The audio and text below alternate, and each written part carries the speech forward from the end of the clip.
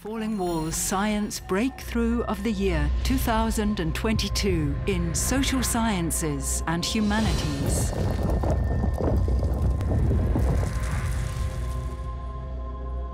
Breaking the Wall to Environmental Justice. How migration histories give us a deeper understanding of climate change. Sunil Amrith, Yale University. On November 9th, 1989, I was 10. The Falling Wall is the first world event I was really conscious of.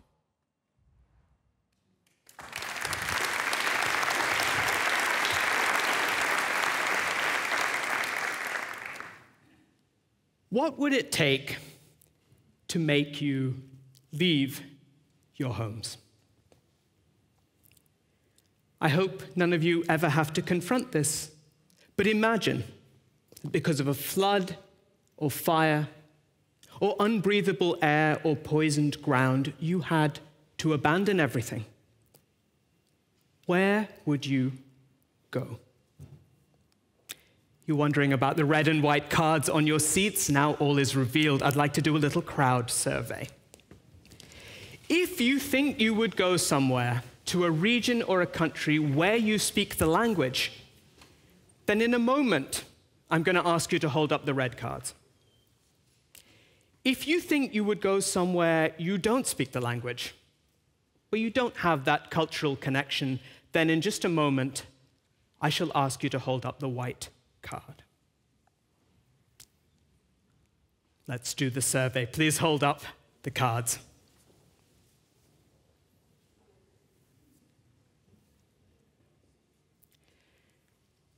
The UN's International Organization of Migration predicts that between now and 2050, 1.5 billion people around the world will be displaced by the effects of climate change. And here in the global north, we hear a lot about climate migrants, climate refugees, and the way in which they are discussed is very often alarmist. Just think of the language. It's a watery language. We talk about floods of migrants, waves of migration. They're at the gates waiting to be let into the wealthiest countries in the world. Except they won't be.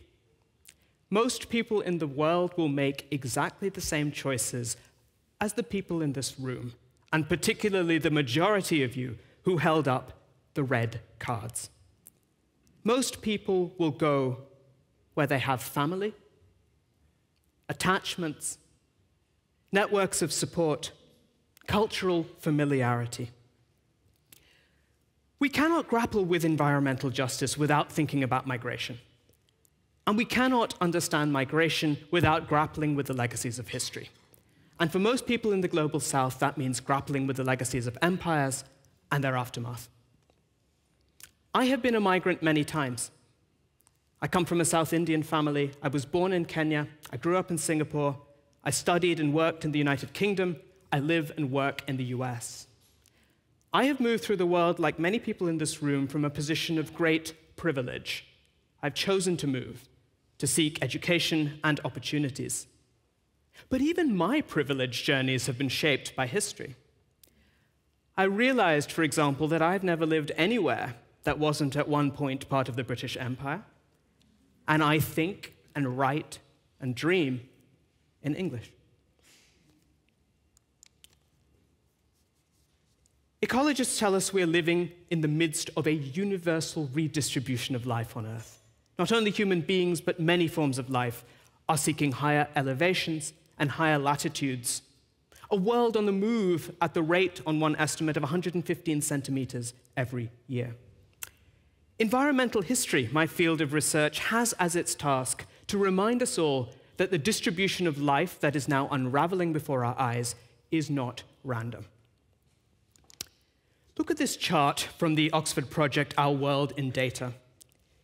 This provides one big story of the distribution of life on Earth. This is a chart of global cropland since about 1600.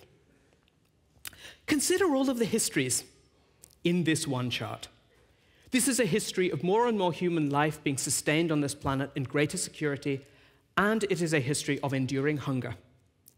This is a history of people moving in search of land and freedom, And it is a history of enslavement and dispossession.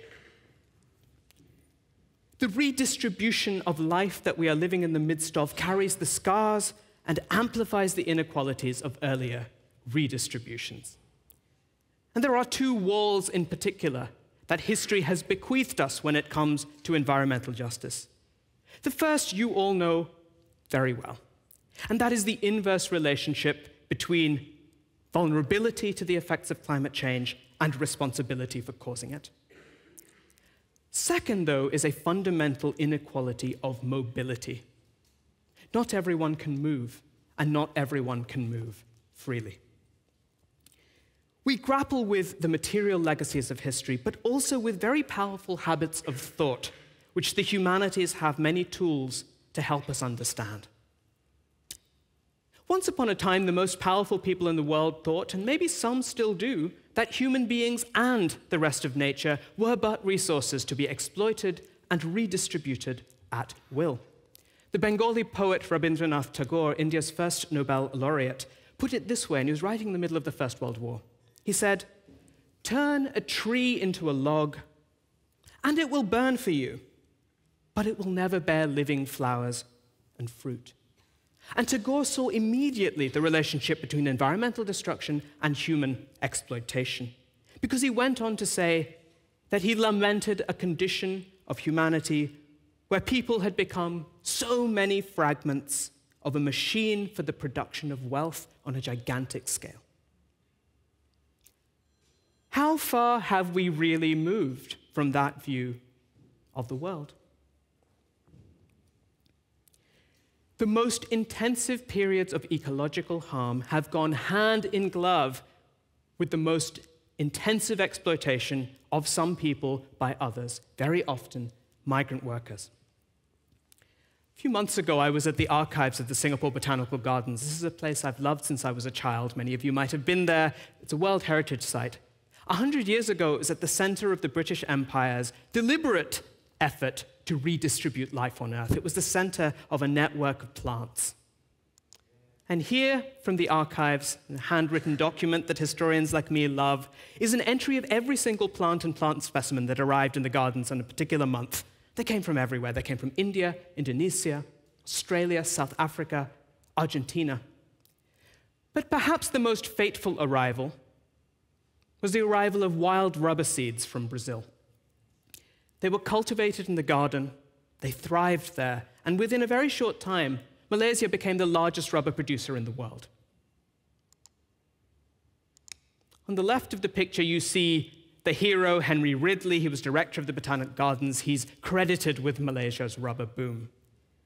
On the right, you see what is usually forgotten, which is that the cultivation of rubber in Malaysia depended on the intensive exploitation of, in this case, Indian migrant workers. Many of them there not by choice, but under compulsion.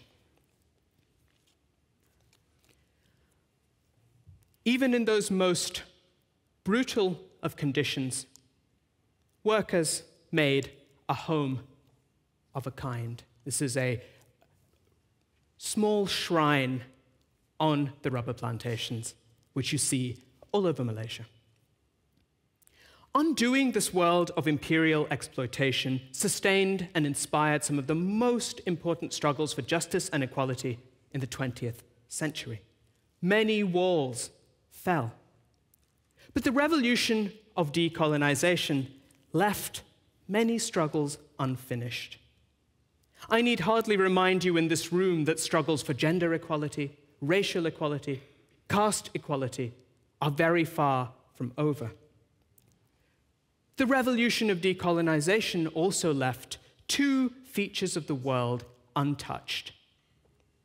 The first was the perspective that Tagore had lamented, the idea that saw human beings as separate from the rest of nature. Despite the criticisms of many indigenous groups, very few post-colonial nations moved away from the view that human beings were separate from nature and that nature was a resource to be exploited. Very few of the promises of rights and justice and growth took any cognizance of what Johan Rockström calls planetary boundaries. And worst of all, there remained the idea that some people, like some landscapes, could be sacrificed. Witness the 40 million people in India alone, most of them Adivasis, who've been displaced by the construction of large dams since 1947 alone. The second feature that the unraveling of empires left in place was a fundamental inequality in mobility. A documentary regime that decreed who could go where in this world. You see a straight line in this image from the left to the right. On the left is a document fixing the identity of an indentured laborer in Fiji in the 19th century. On the bottom right, you see a recent and failed scheme by the Indian government to issue two different kinds of passports, orange or blue, depending on the socioeconomic class and the educational level of their holders. Only recently, only once in a while in the course of the 20th century, were more creative efforts made, like with the famous Nansen passports on the top right, used in Europe after the First World War, to think more flexibly about who could go where and under what conditions. These are the historical walls to environmental justice. Where do we go next? I believe that the legacies of history must be taken into account in designing policies and reimagining institutions.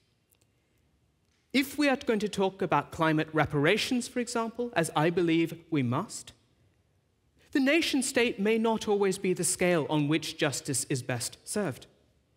Many of the most vulnerable people in the world to the effects of climate change are excluded and marginalized, denied citizenship, or forced into dispersion in their own countries. Very often as one of the messy legacies of empire and its aftermath. This map shows what the IPCC has also stated unequivocally, which is that the vast majority of people displaced by climate change will move within their own countries.